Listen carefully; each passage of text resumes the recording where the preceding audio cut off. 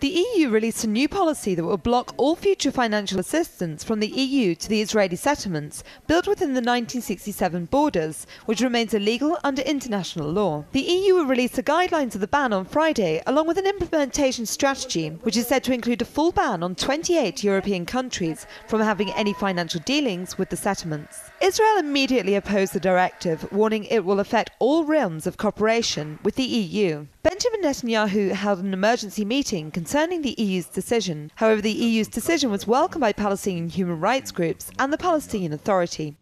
I think finally we have some positive and progressive position from the EU towards the settlements. The most important is the implementation of that.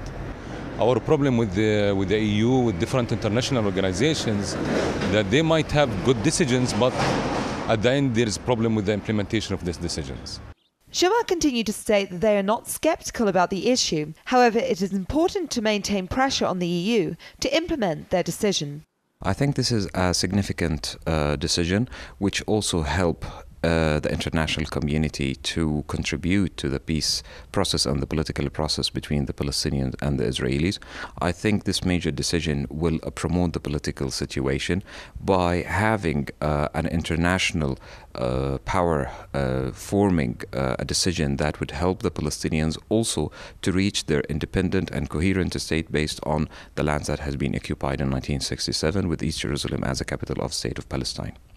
Bessese further stated that this initiative will be taken seriously by the Palestinian Authority, who will exert pressure on the EU to implement the policy. He stated that it will furthermore allow the Palestinian Authority to have a serious international agenda to bring the peace process back on track. However, as the EU is to release details of the ban, the Israeli authorities have given the green light to create the construction of 1,071 new settler homes in order to expand 6 West Bank settlements. They have granted approval for 339 homes in Galgal and Al-Mulk settlements in the Jordan Valley, alongside the northeast of Jerusalem, Ramallah, and the West Bank's biggest settlement, Modin Elit, which houses the largest community of 58,000 Orthodox Jews. These settlements remain illegal under international law and the 4th Geneva Convention.